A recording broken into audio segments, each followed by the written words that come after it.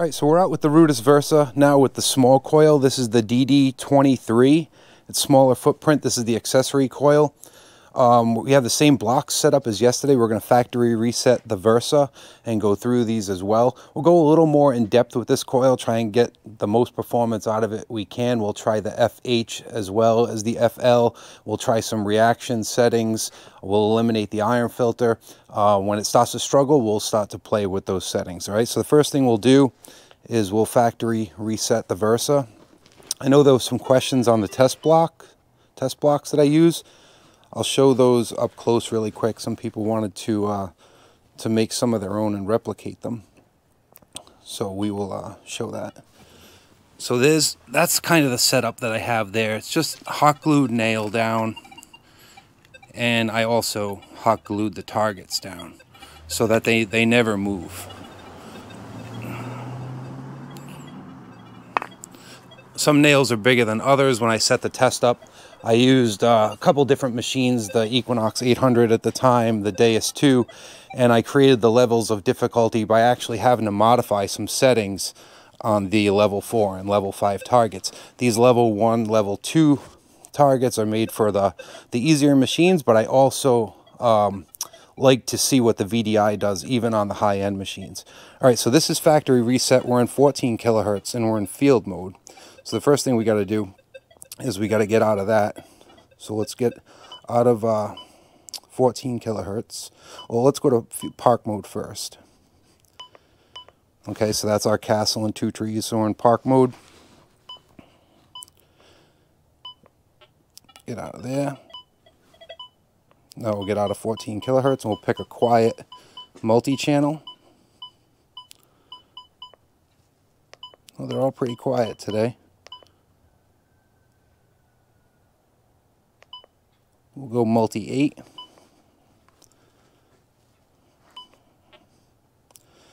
And we'll lower our sensitivity a little bit.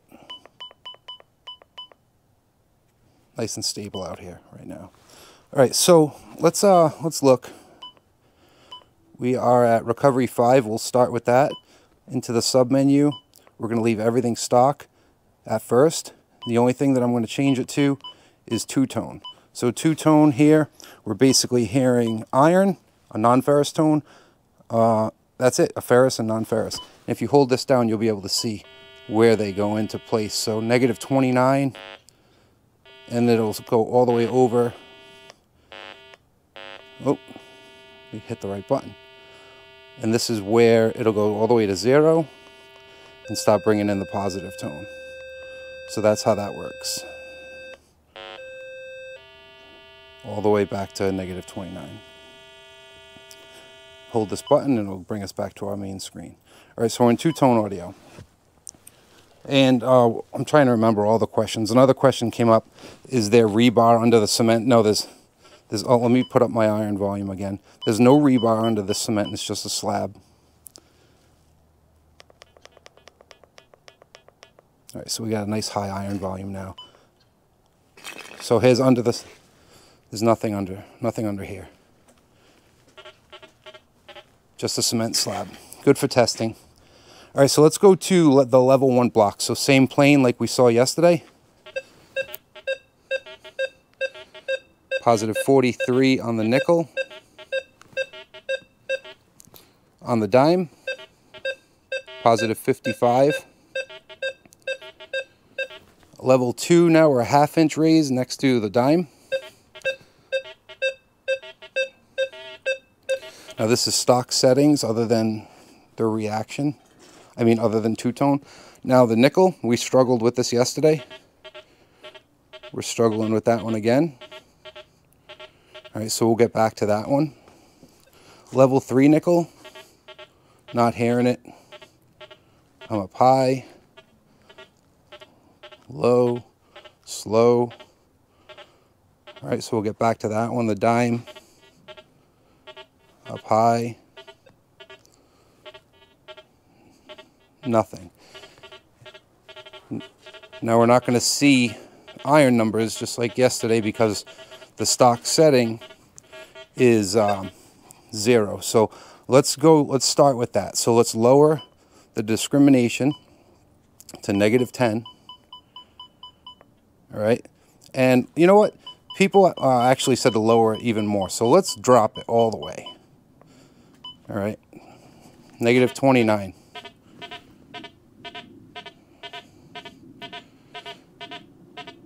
Nothing. Another recommendation was to bring the audio range of the tone bin lower to just above the nails. I don't like doing that because you can see nails are all over the place. See the IDs of nails? They are just everywhere. So depending on the size of the nail, you don't know what your ID is going to be. Rutus set this up with a -29 to 0 iron range, so that's where it stays for this testing. All right, let's go in now and let's look at recovery speed, and let's see if bumping up recovery speed to 8 will help this nickel.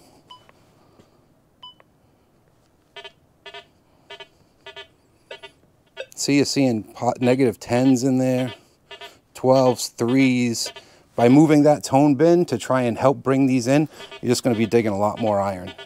It's makes it for a really tough relic hunt. And you can do that on all machines, but not many people do it because it just makes it really difficult of a hunt.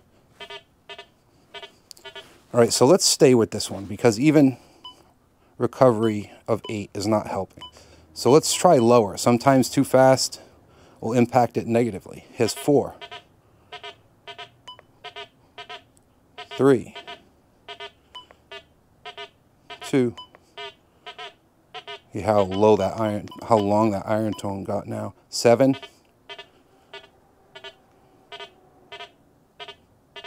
All right, so 6. All right, let's leave it at 6. Let's go into the sub menu now again, and let's try FH. That's our high conductor.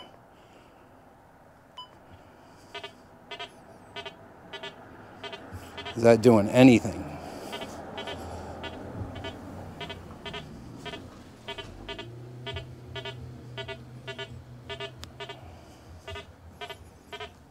It's not doing anything.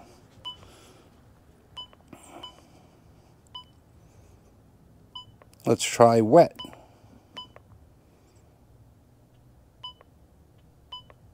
Recovery 6. Let's see if we still bring in the dime. Yep.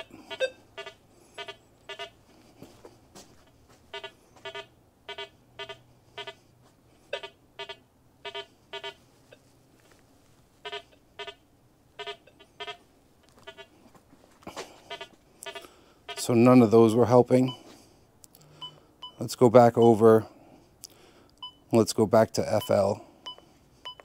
And let's go down to our iron filter and remove it.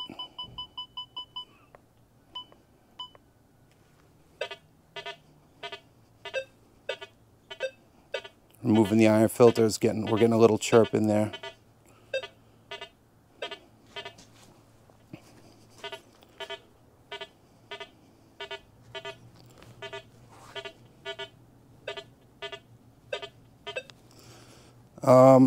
Let's see. Let's go in now and let's mess with that coin boost mode and see if that helps. So coin boost may help in certain instances, but in the manual it says be careful with it. Let's go to 15 and see what that does, because that can create some falsing for you if you go too high.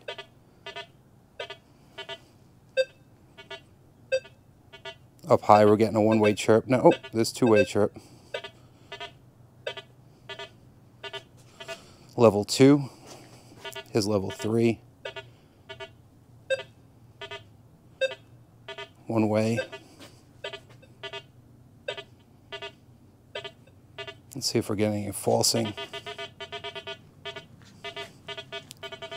No falsing. Okay, so that's at 15 at that coin boost. I don't know, let's see if cranking that up what it does, to see if it helps, which can create, you know, falsing, so be careful with that.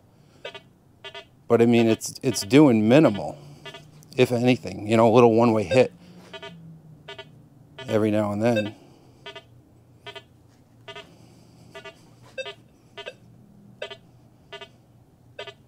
Up high on the dime. Any falsing? Yeah, see? We're getting some good hits now on a nail with that. With it up high. So that's going to be too high. If we're getting falsing above ground on these nails, in ground with halos and stuff, it'll be so much worse. So we'll bring that back down.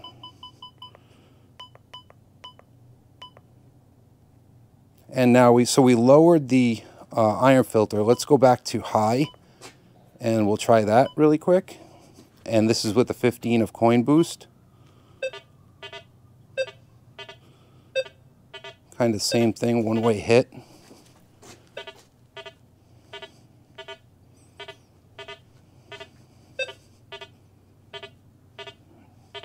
Nothing. And I'll show the targets like I did yesterday too. If we're not hitting them, you know, with those, we're not going to hit it with this either. We'll go back to FL.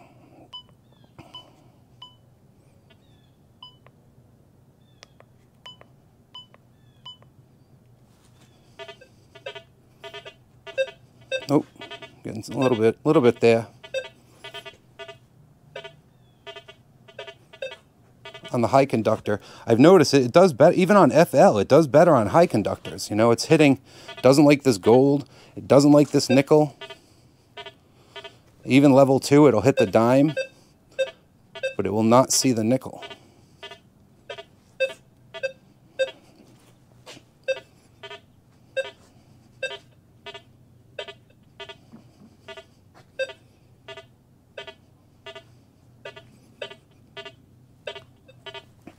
All right, so there's a look at the Versa with the small coil. If you have any questions, please let me know. Let me do the same thing that I did yesterday, and we'll turn this off, and we will throw the score through it really quick.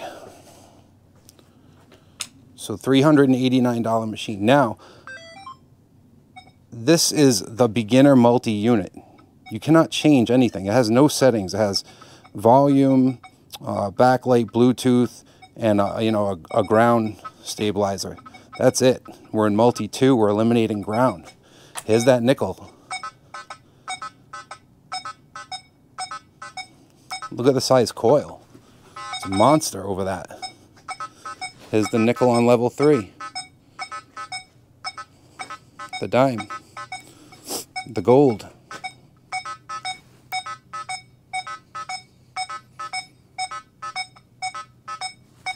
All right, everyone, thanks for watching.